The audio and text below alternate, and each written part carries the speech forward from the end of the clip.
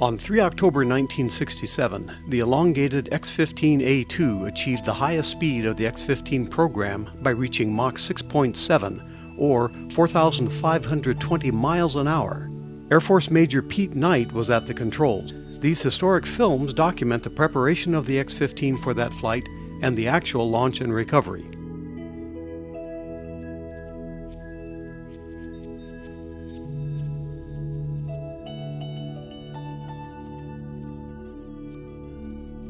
The research purpose of the longer X-15 involved development of a supersonic combustion ramjet engine. The anticipated speeds for this program necessitated additional fuel for the X-15A2, carried in two streamlined droppable fuel tanks. The extra fuselage length was intended to carry fuel for the ramjet once it was ready for flight testing.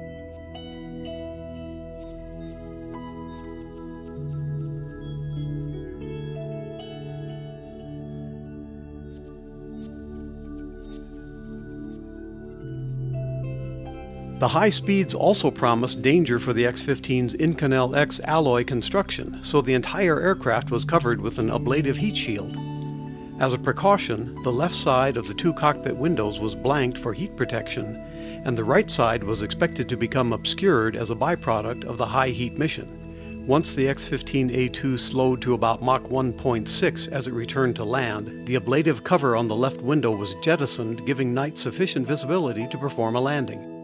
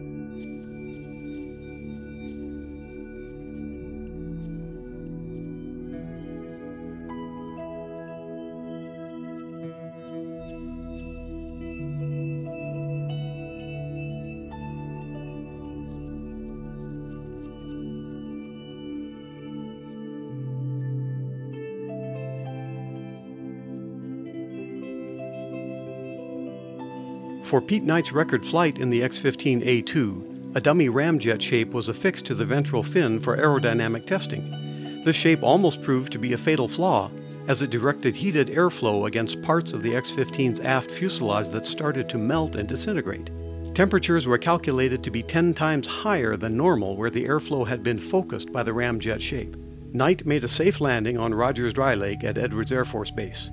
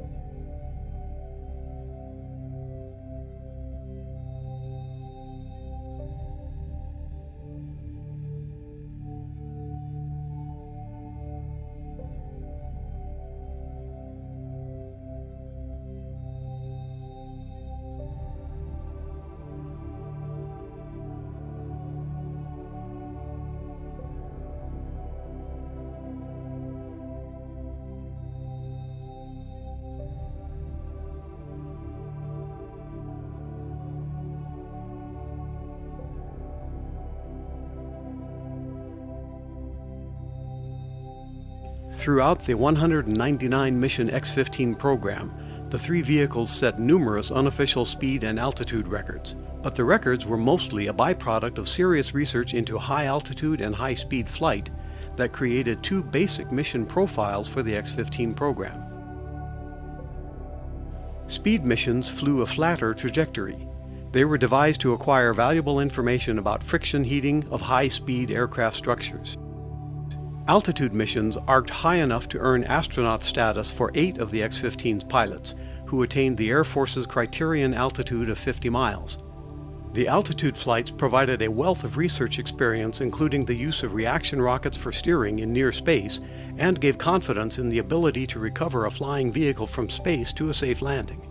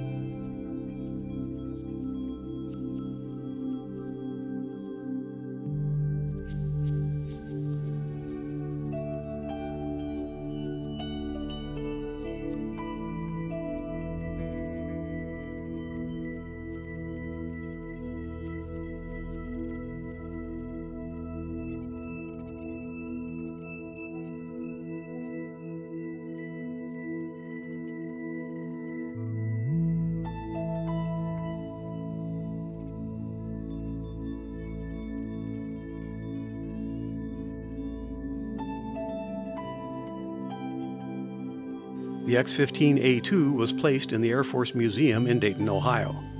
The B-52 mothership that carried Pete Knight aloft that day was eventually retired to the Air Force Flight Test Museum at Edwards Air Force Base, California.